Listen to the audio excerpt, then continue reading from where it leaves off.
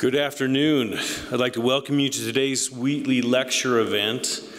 We're delighted that each of you could join with us today. My name is Jason Carroll. I'm the director of the Family Initiative here at the Wheatley Institute at Brigham Young University.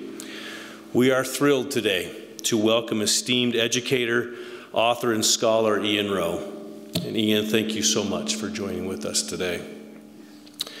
We'd like to make a few acknowledgments as we get started today. We'd like to thank Zach Adamson for our prelude music today.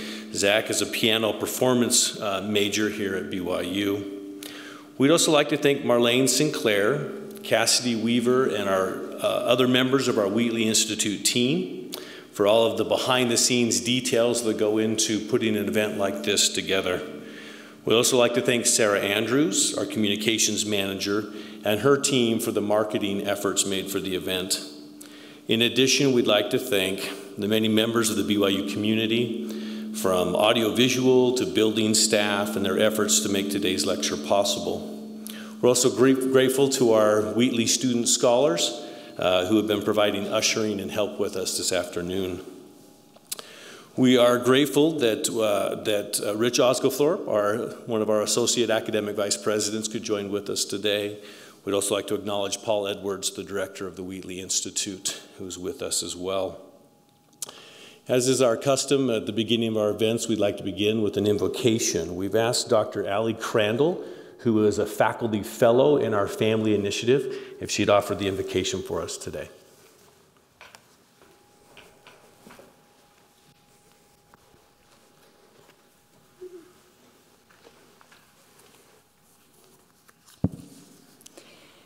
Heavenly Father, we're so grateful to come together to be able to learn together, and we're especially grateful for Ian Rowe for being willing to come and share his knowledge and experience and insights. And we ask thee to please bless us with thy spirit, that we might learn and gain new insights that we can use to benefit thy children around the world. And we say this in the name of Jesus Christ. Amen. Amen.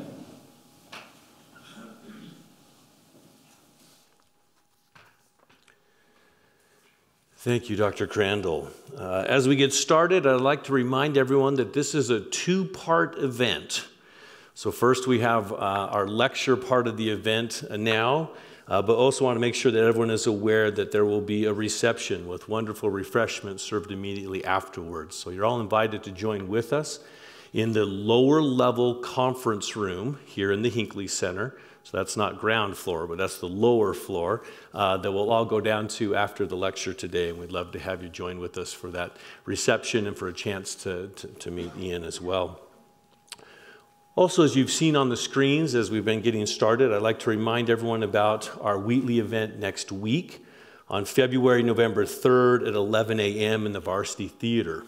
The Wheatley Institute, along with the Office of Civic Engagement, we're excited to host the renowned journalist McKay Coppins for a question and answer session of his new book, Romney: A Reckoning.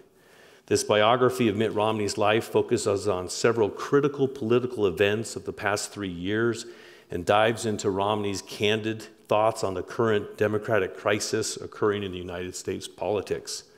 Following the discussion, Coppins will be able to answer questions for the audience and will be available to sign books. So we invite you to join with us next Friday for the Coppins event as well. Well, it is my pleasure to introduce Ian Rowe today. At the Wheatley Institute, we believe that agency, accountability, charity, morality, and spiritual strength are essential to human flourishing. To that end, and as striving disciples of Christ, we're committed to engaging students, scholars, thought leaders, and the public in research-supported work that fortifies the core institutions of the family, religion, and constitutional government.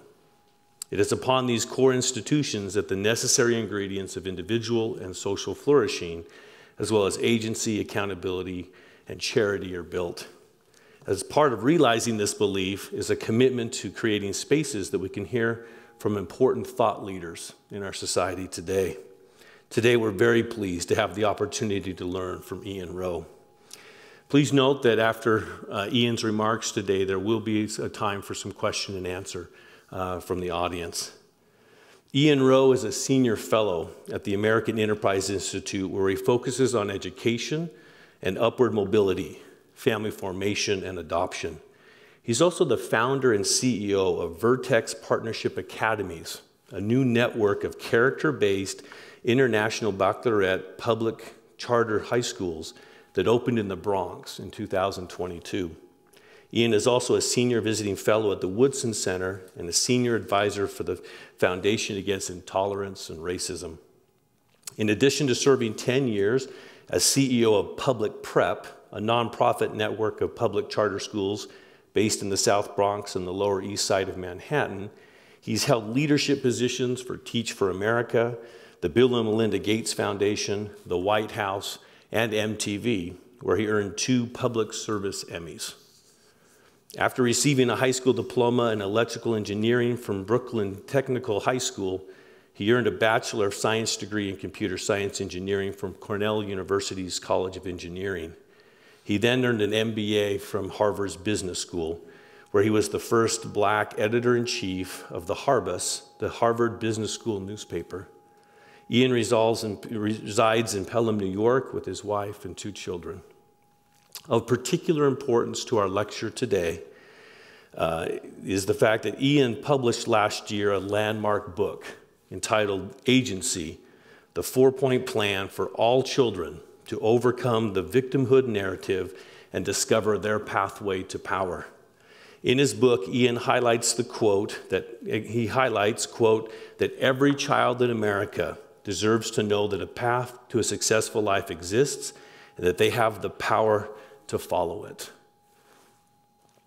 In trying to address the challenges of this pattern, he has introduced a model that he calls the free model, which emphasizes 4 pillars that make this most possible for children: family, education, religion, education, and entrepreneurship. As you can see, Ian is a thought leader who is addressing some of the most significant issues of our time. Please join me in welcoming Ian Rowe to the stand.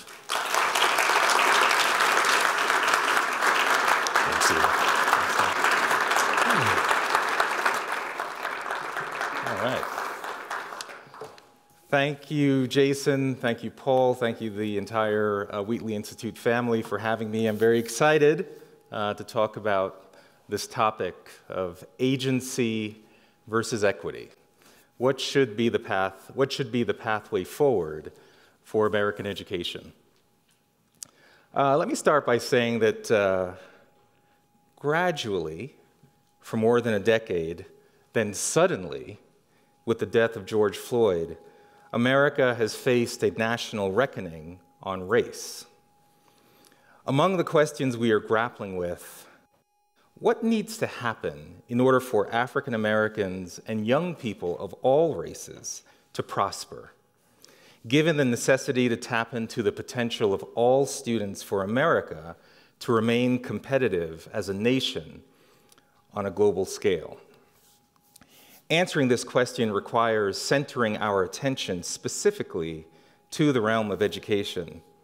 As Jason said, I wrestle with this question not only as a senior fellow at the American Enterprise Institute, but also as a practitioner. From 2010 to 2020, I was CEO of a nonprofit network of public charter elementary and middle schools in the heart of the South Bronx and the Lower East Side of Manhattan. Our faculty had the solemn responsibility to educate more than 2,000 students, primarily low-income Black and Hispanic kids, whose parents entered a random lottery for our schools because they wanted a chance for their children to develop the skills and habits to become agents of their own uplift and to build a better life. And each year we had approximately 200 to 300 open incoming seats, but we had nearly 5,000 families on our wait list, eager for the opportunity for their child to live the American dream.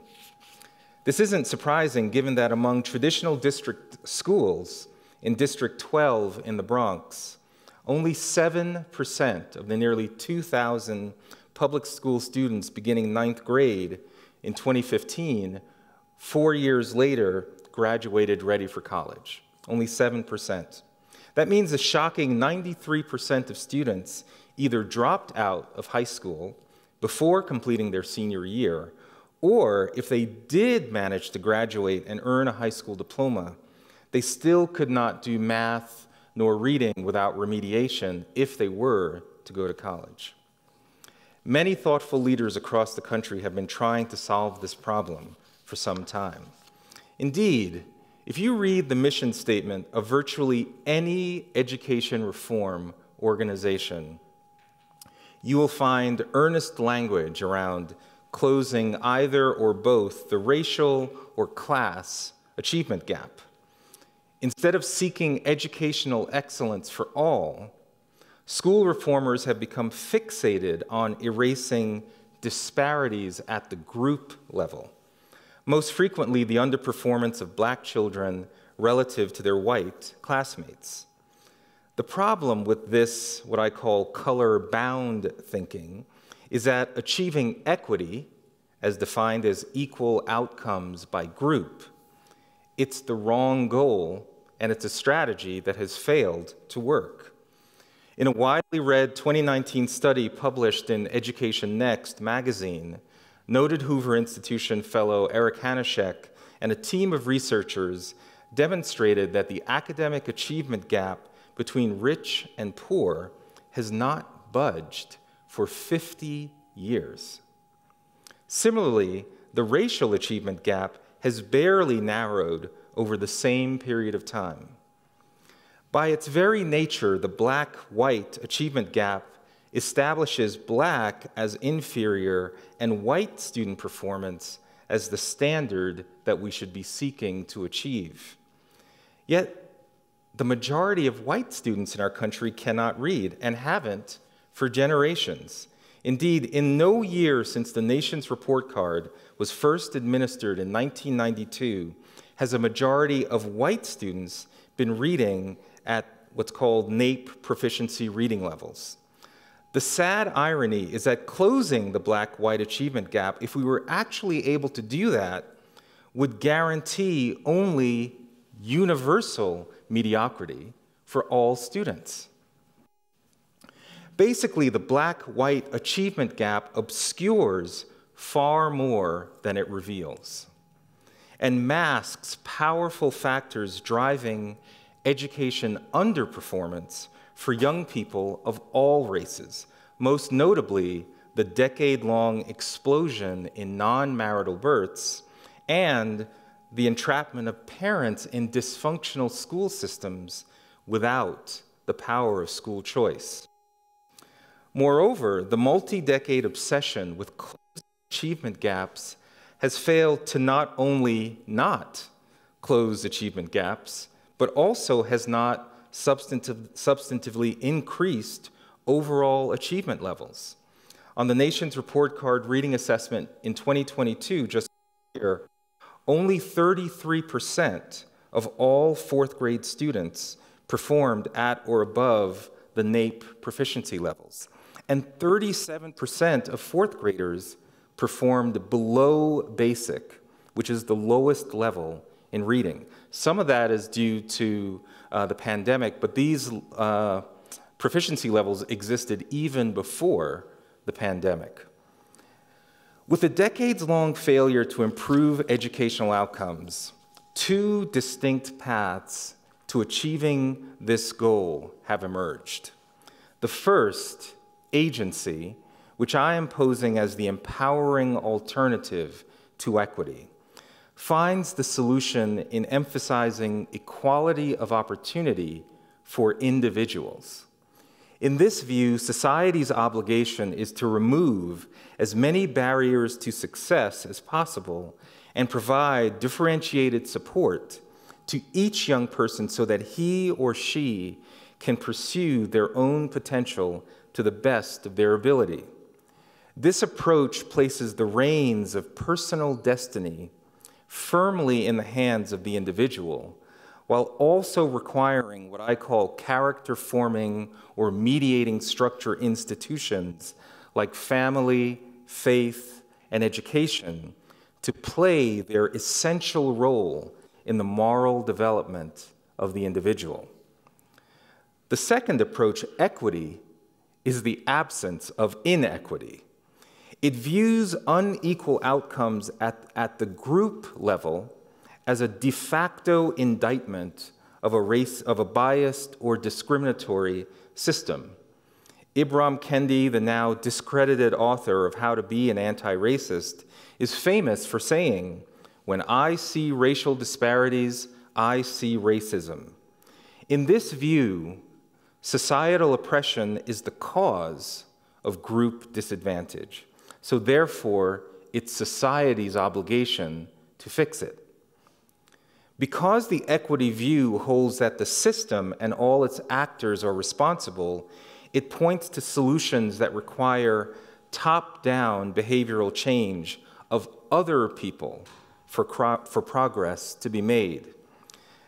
In my view, these two approaches, agency and equity, are ultimately irreconcilable.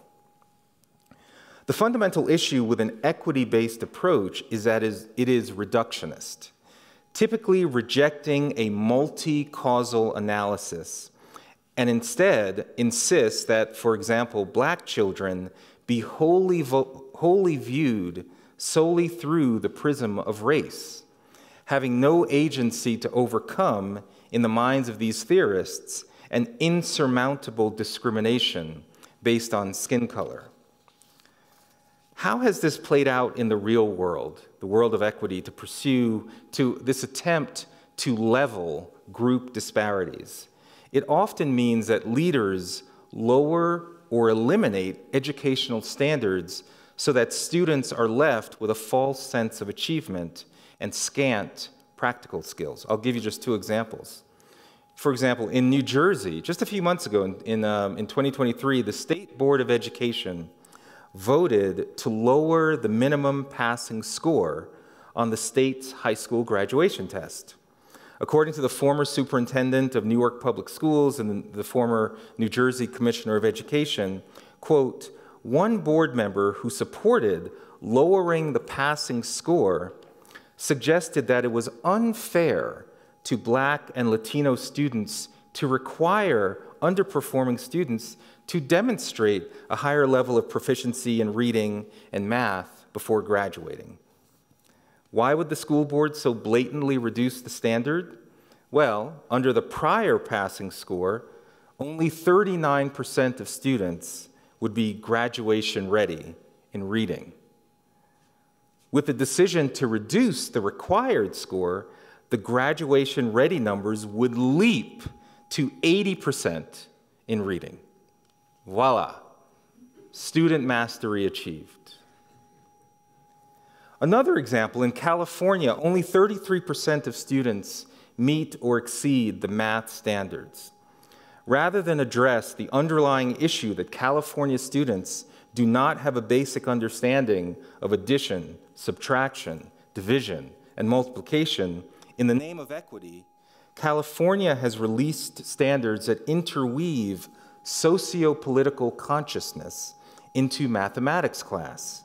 A sample lesson from the new standards includes a word problem that compares the lengths of different ribbons, but intentionally devolves into a discussion around oppression, because the hypothetical fourth grade student is said to be transgender.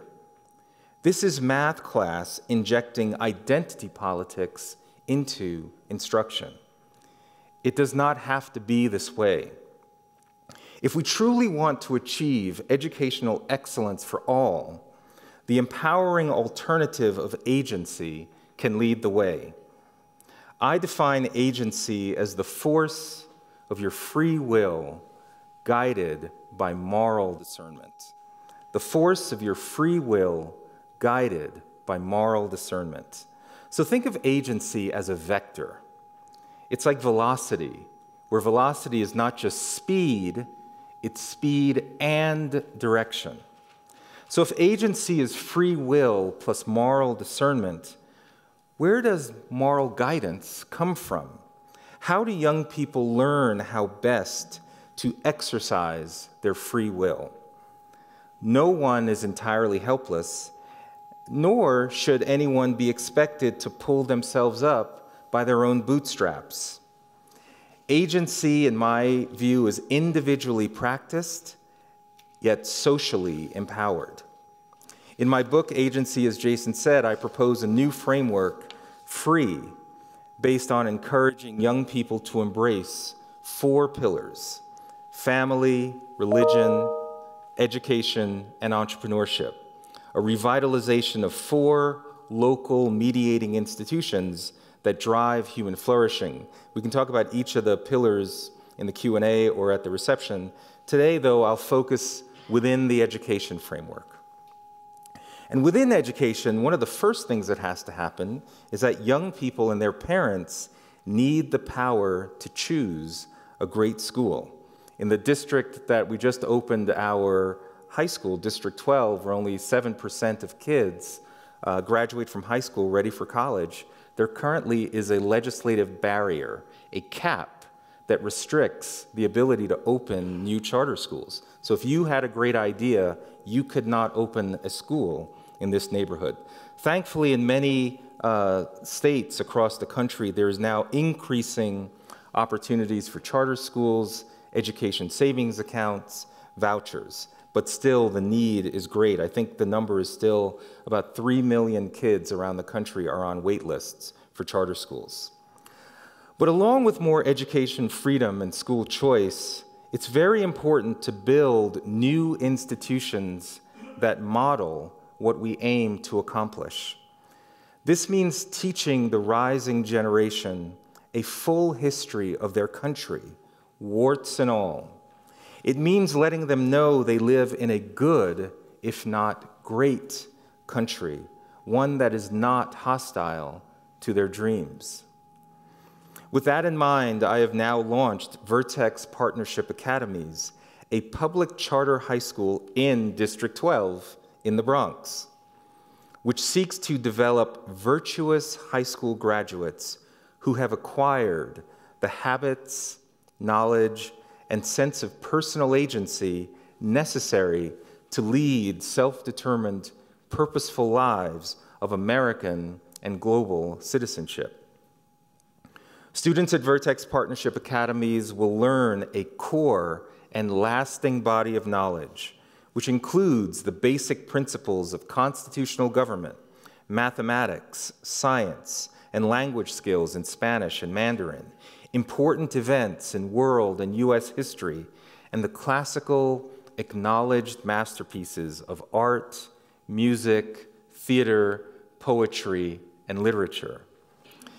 Vertex is organized around the 4 cardinal virtues of courage, justice, temperance, and wisdom, both as an expectation for each student and faculty member in our community to personally adopt, and as a conceptual framework that shapes every aspect of school culture, policies, canon, our rituals, our curriculum, our award ceremonies.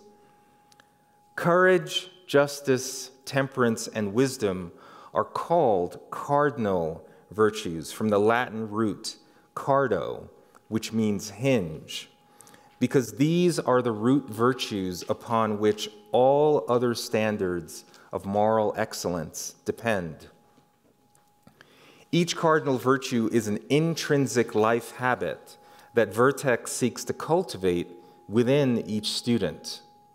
When normed and practiced regularly, these individual behaviors then form the collective basis of a good society, a community that is governed, self-governed, by public virtue. And for each cardinal virtue, we have devised what we call an I statement.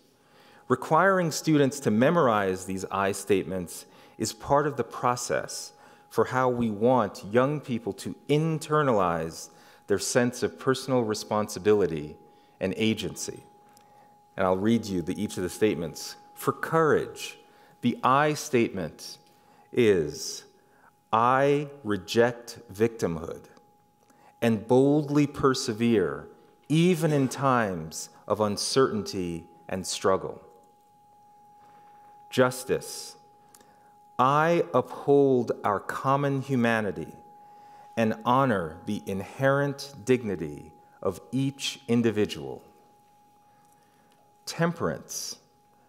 I lead my life with self-discipline because I am responsible for my learning and my behavior. And finally, wisdom. I make sound judgments based on knowledge of objective, universal truth. If we want to build a self-governing, free society, then we need to cultivate individuals that have the ability to self-govern themselves. The idea here is that our students will first learn these virtue definitions in their head and ultimately in their hearts to manage their own attitudes and behavior. In this spirit, we reject any ideology that robs young people of the values they need to carry within themselves to lead self-determined lives. No person is simply a stand-in for a group. We believe it's time for a choice, that we're faced with a unique opportunity to lean into the promise of our country. In my view, the answer is clear. It's agency over equity, dignity over dependency, resilience over reliance, and self-determination over servitude. Let me close by quoting from de Tocqueville's America, who said, quote, "The greatness of America lies not in being more enlightened than any other nation, but rather in her ability to repair her faults," end quote. I've always loved that quote because it emphasizes the idea that America has within it the tools for self-renewal and self-betterment. In the same way, I want young people in our schools to know that they have within themselves as individuals the tools of self-renewal and self-betterment, and that part of their civic duty is to work towards the betterment of themselves and their country. That is agency. Thank you.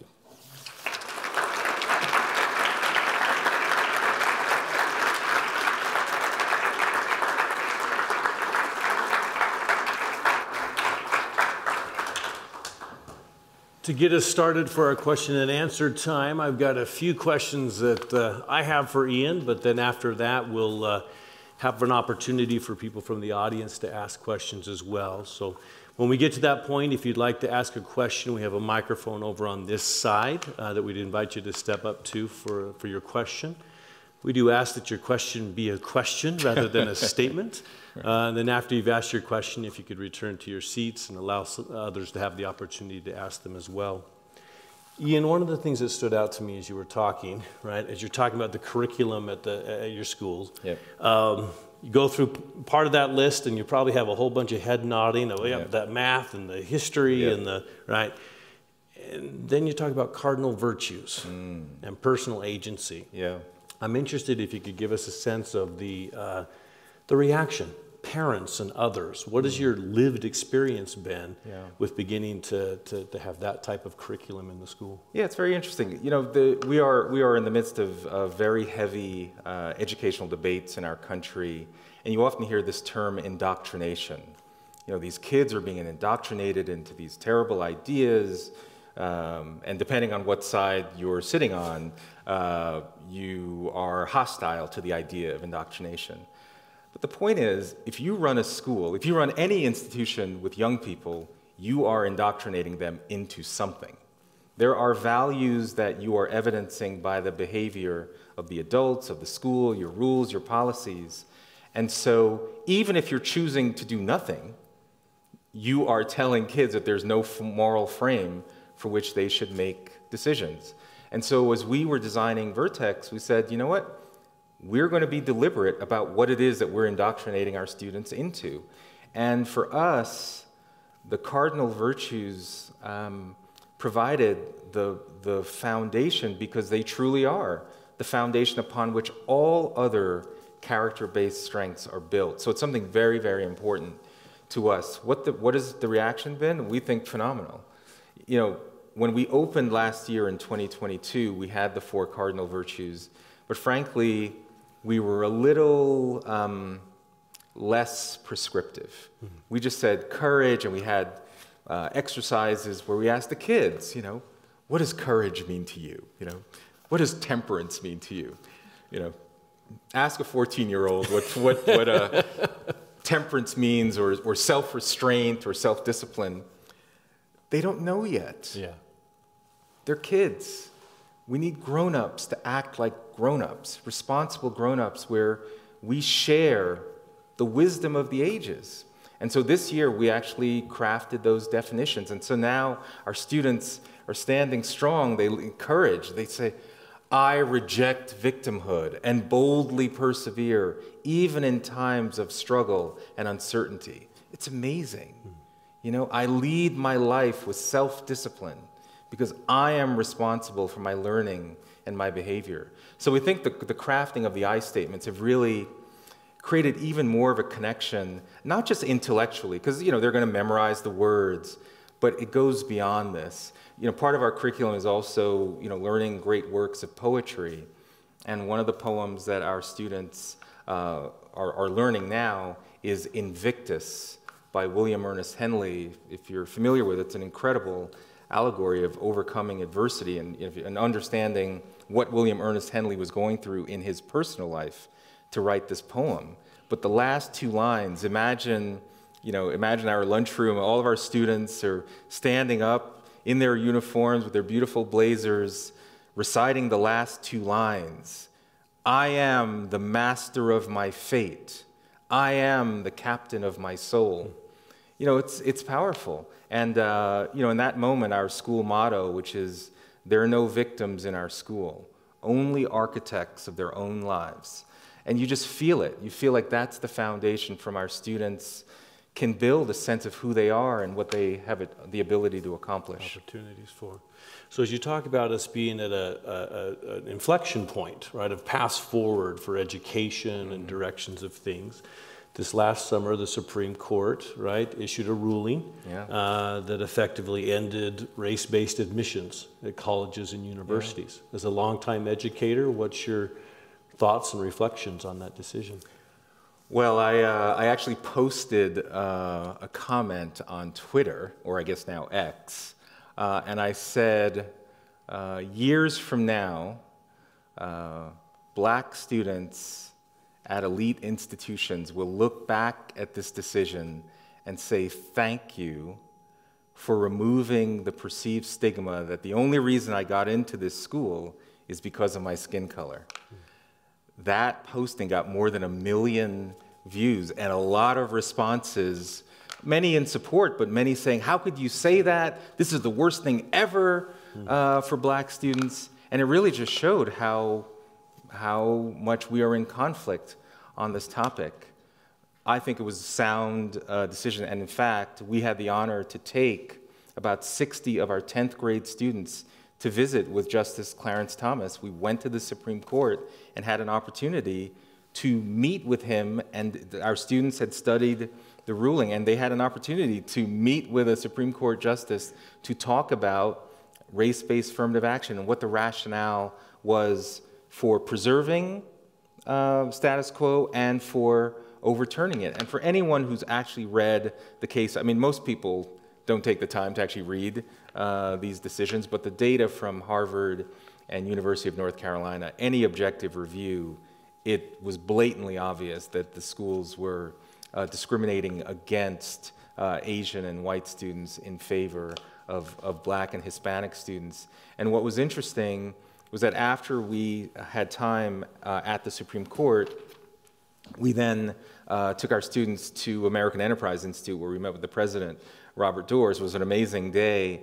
And I asked the kids the question, so after listening to everything you've heard all day, do you think you should ever have an inherent advantage or an inherent disadvantage based on your skin color to be considered for college? And none of our students thought either should be the case. It was very interesting. I mean, the other thing that I think most people need to recognize that those cases affect a very, very, very small percent of kids that are going to school. And frankly, if you're concerned about race-based affirmative action as being the issue of providing opportunity, you're starting way too late. Because if you look at, again, national assessment data in 2015 of black fourth graders, based on the National Assessment for Educational Progress, in 2015, about 18% were reading at grade level based on NAEP scores. And NAEP has it so that you can look at cohorts at 4-year intervals. So that same cohort of black students in 8th grade, now in 2019, so remember, 18% of 4th graders reading at grade level. 4 years later, that number of 8th graders, black 8th graders, is now 15%, right? And now, 4 years later, 2023, the year that same cohort of black 12th graders would be applying to college, all the data suggests that less than 20% are reading at grade level. Because of phenomena that occurs in K-12 education, most notably this practice of social promotion, which is when you're promoting kids from one grade to the next, even though they haven't mastered the material. The problem is the vast majority of kids, black kids and frankly kids of all races, are not effectively prepared. So while there's a lot of drama around affirmative action and college admissions, the issues that our kids face originate far earlier. And the discussion we had earlier about agency versus equity, I think, is where we should be spending much more of our time. Focus. One more question, then I'll open it up to the audience. So you've been in education for a long time, but as I've been learning about the free model and getting into your book and the free forums that you've been doing around the country, you've got some other letters there, right? So you got your E for education. Yes. We've got this F for family and R for religion and E for this entrepreneurship. Yep. What led you to kind of the expansion of your thinking and the bringing in of those social institutions? Yeah, it's interesting. When I first started, when I first started running public charter schools in 2010, I was an education guy. I just thought I'm a product of a New York City public education, K through 12. I went to Brooklyn Tech High School. I had a great K-12 education. I just thought education is the common pathway, a strong, tuition-free public education. And it is a bedrock. But as I learned actually in running schools, if you're being really honest, there's no way one can ignore a lot of other factors that are driving underperformance of kids. And this really hit me, and I write about this in the book, but I had an epiphany moment on July 11th, 2016, at about 4 p.m. in the afternoon, this hot summer day, and this was in 2016, so I'd been running this network for about 6 years, and again, at that time, our schools were doing quite well. There was a huge demand, especially in the Bronx, for new schools, so we made a strategic decision that all of our new schools would open in the South Bronx, and at the time, our headquarters were in Manhattan, in Tribeca. So once we made the decision that all of our new schools would be in the Bronx, we moved our headquarters from Tribeca, where you can get a latte on the corner, to 149th Street and 3rd Avenue, which literally had a needle exchange on the corner. So it was quite a different setting. And a number of my staff were a little nervous that we were moving into what was a high crime, high poverty area, but that's where our kids were, and we needed to build great schools, so why not have our headquarters there? And so my epiphany moment occurred, though, when we decided to go on a walking tour to get to know the neighborhood. Where's the local bodega? Where's the local bank? Where's the local deli? And as we were walking in the distance on 149th Street, I saw this 27-foot baby blue Winnebago truck. And there were all these adults around this truck excited that it was there.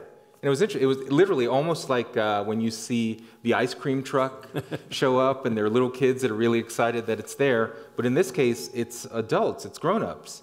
And as we're walking closer, I noticed graffiti lettering on the side of the truck. And that graffiti lettering said, "Who's your daddy?" I'm like, what's that? Well, it turns out that the Who's Your Daddy truck is well known in the Bronx and other parts of New York and in Chicago and DC and Baltimore because they travel to provide their services. The Who's Your Daddy truck is a mobile DNA testing center where low-income folks were spending somewhere between $350 and $500 to answer questions like, could you be my sister? Are you my father? Like profound questions about identity, and in particular, family structure.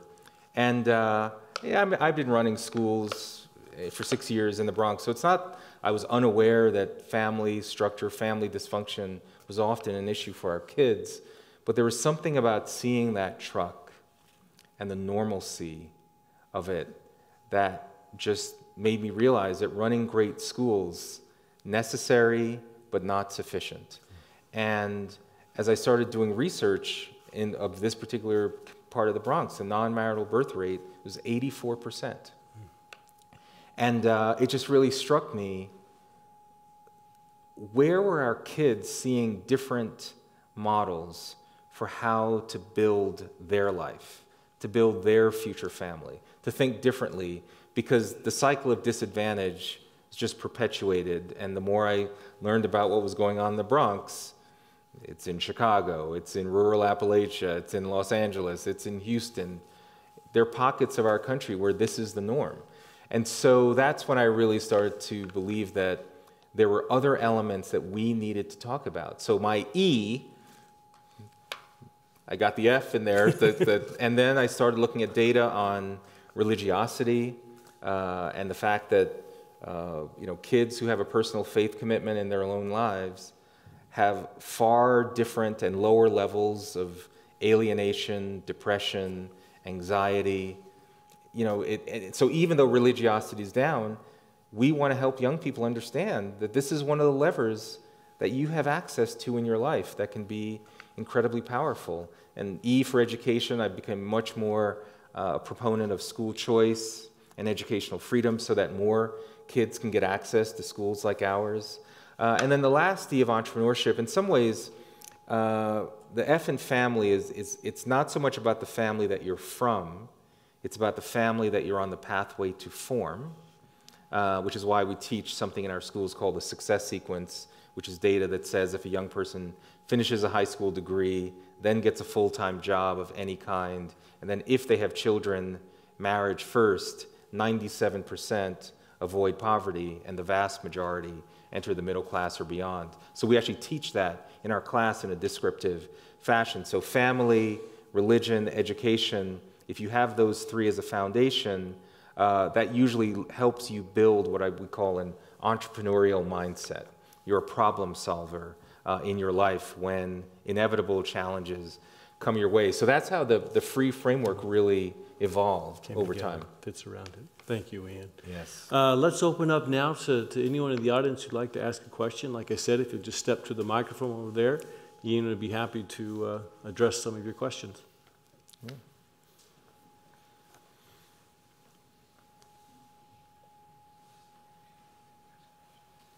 Hey, I'm Brendan Smith. You talk about agency as a moral agency. It's a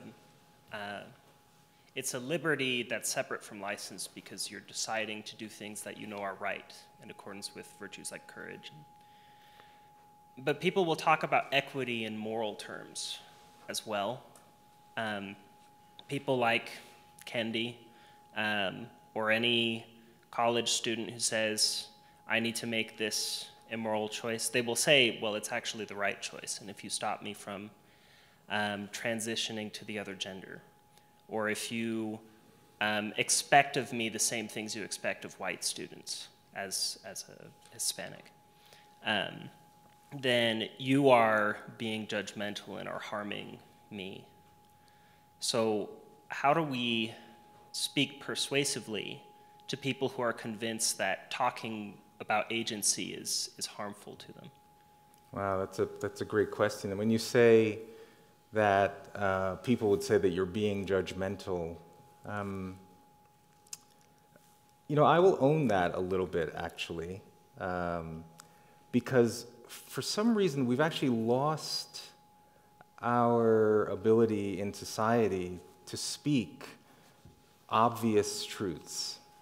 For example, there's a lot of people who do work here on the structure of families, and it's quite clear that the evidence is overwhelming that children raised in married two-parent households do far better on a number of dimensions than children raised in single-parent households. Now, that doesn't mean that we should demonize single parents, nor does it mean that every child born to a single parent is doomed to failure, nor does it mean that every child raised in a married two-parent household is going to be successful. But the data is overwhelming, and yet there are many people who gain the benefits of being married, bring all the privilege that means for their child, and yet they feel constrained to state the obvious in terms of preaching what they have practiced in their own life to be successful. And that's why, in many ways, I'm trying to do the work that I do, which is to give courage. Like, you're not judging, you're actually sharing with the rising generation a wisdom that has existed for ages, that we shouldn't shy away from. And so it is tough, because I do feel that people seem to be self-censoring on issues that, in a way, they almost know would be harmful to a young person, but they're feeling that I can't impose. Like, for example, we teach the success sequence in our schools, education, work, marriage, and children. Now, we teach it in what we call a descriptive fashion, not prescriptive, meaning that we don't say, you must do this, but we do say, look, you're the architect of your life. In the next 10 years, you're going to be making decisions about relationships, work, education. You should know that there are different decision paths that you will likely take, and that there are different likely rewards or consequences associated with those different decision paths. Here's one that says 97% of the time you'll avoid poverty. Here's another that says it's a much higher percentage of, but ultimately you decide. So how do you speak? My thing is I just try to be as upfront as possible as why I think I'm not actually necessarily arguing against something as much as I'm arguing for something. So the cardinal virtues are our way to say here is an empowering alternative. And there's lots of data that supports the idea that if you form a strong family, if you have a personal faith commitment, if you benefit from educational freedom, your likelihood of success, however you want to define that in your life, is dramatically higher. That's what I attempt to do, as opposed to demonizing or always being in an opposition to ideas. Thanks. My name is Sam. This is great. I have a lot of questions that I'm going to take to further research, but all this, we're talking about cardinal virtues. They come from a Christian background, and you said they're the root of all the other virtues. And I think for something like listening to opposing viewpoints or having the courage to speak your mind in virtue, like those are good things that do come from the cardinal virtues. But there are other virtues that also come from Christianity, like charity or patience. And they're more, at least I see them as interpersonal virtues. Where do you see the relationship between those and the other main virtues you were discussing earlier? Yeah. Well, I mean, even just the ones you just said, charity, I would say is, somewhat derivative out of justice. I uphold our common humanity and honor the inherent dignity of each individual. What was the other one? Patience. Temperance. I practice self-discipline because I am responsible for my own learning and behavior. I really believe almost every character-based strength that we want our young people to develop over time is usually some outgrowth of one of the four virtues. And, you know, we are choosing books, we're choosing literature, poetry, art, music that will show character-based strengths like responsibility, determination, perseverance. So it's not always, you know, it must be courage. We just always keep reinforcing this idea that at its foundation, these are the anchors for our school. So I don't think it's at a conflict, I guess, is what I'm saying. Interesting to note, too, particularly for the students, right? We're seeing an explosion right now in virtue science, right? And the movement of models and measurement and ways to bring virtues into ways of studying and relationships, like you said, interpersonal settings and context, social settings. So it's moving far beyond just the language of Aristotle or the language of Sunday school. It's very much becoming the language of science and understanding human flourishing. So there's, I think, some pretty significant foundations that can tie into as well. Yeah, and I guess I actually would also say, because you wisely said, you know, even folks like Kendi or others who are, for example, proponents of things like equity, they will appropriate language like the virtues and put it in the context of what they're advocating for. But, for example, if justice means I uphold our common humanity and honor the inherent dignity of each individual, then that leads me down a pathway where I don't have a worldview that's solely based on group identity. That if you're black or you're white, you're an oppressor or oppressed, then that's a conflict with the definition of virtue, of the virtue of justice that we've defined for our students. So, you know, the name of my book is Agency, but in many ways, the word that I want you to leave with in this conversation is courage, because that's the virtue that has to be invoked anytime you want to, practice any of the other three. And you will be in situations where someone will say, well, I practiced courage in fighting, in some unethical way. And so you always have to come back to, well, you may be using the term, but not in the way that is most aligned with its original meaning. Looks like we'll have time for these last two questions, so let's go ahead. I'm Zach. Thank you so much, Ian, for your presentation. I'm really excited about this for my own life and also for other people. And I've noticed when I'm focused on how my actions can positively benefit other people, I just have an increase of enthusiasm and excitement to pursue goals. And I'm curious, so this idea of altruism and focusing on the needs of other people and how I can benefit others, I've just seen that has actually improved my mood and helped me overcome challenges probably more than other things. So I'm wondering, what do you see, what do you predict, or what have you seen so far with the principle of agency and the things that you are hoping to teach to the young students and to everyone about this idea of agency? How do you see that contributing to a focus on finding purpose and serving others, and turning outward? Beautiful. Yeah, so agency, we typically talk about it in the context of improving your own self, but in our school, service in action actually is a big part of our program, that our students who have to volunteer in the community, we build relationships with local community-based organizations. We've actually just taken over an old Catholic school campus that closed in 2013, so we're bringing it back to life. So our students are actually going to be part of the process of updating our fields, and there are other things that we'll be doing in the local community. But yeah, it's an important part.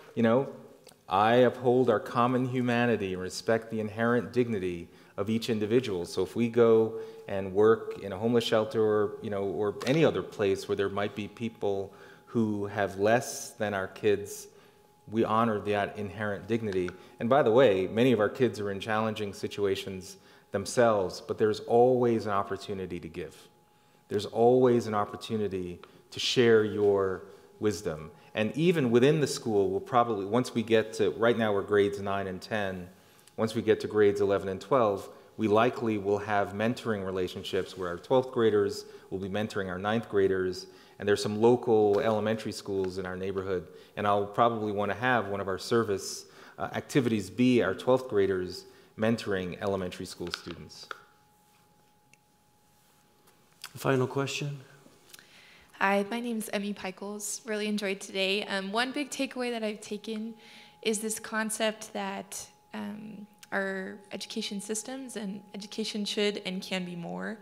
I feel like your description of incorporating family into education processes, as well as putting your school in a location in the Bronx where it had the potential to lift that entire community. I love that concept, and I'm just curious if you guys have explored any opportunities to incorporate adult education into your school, maybe of the parents of the kids who attend or anything like that. Yeah, it's a great question. So the answer is yes, I want to. But first, we have to build a great school for our kids. So there are actually several public charter schools in New York who've built these amazing buildings that they have full control over. Oftentimes, real estate is a huge challenge, but I won't go down that road. And what they've done is they've opened up the school in the evening. They've opened up the building in the evening so they can have computer classes, particularly now English as a second language. At our school in the Bronx, about a month ago, we got about 12 students who maybe 2 or 3 months ago were in Venezuela and Honduras and have just shown up at our school, and now we're literally on full-on English language instruction. But there's a huge need for institutions that want to serve both kids and adults. So that is an aspiration. I think it will probably be a few more years for us, but the concept of local schools, like for example, where we've just taken over the old Blessed Sacrament campus, that was when it was open, it was the anchor in the community. I mean, it was constantly in use by kids and grown-ups, and even today, when we've now opened it, and many people who live in the neighborhood who grew up there and remembered when they were at school, they're so excited. So there will be there's now a school back there. So I envision that we will hopefully become that kind of thriving institution in the community. Join me in thanking Ian for being with us today. Thank you.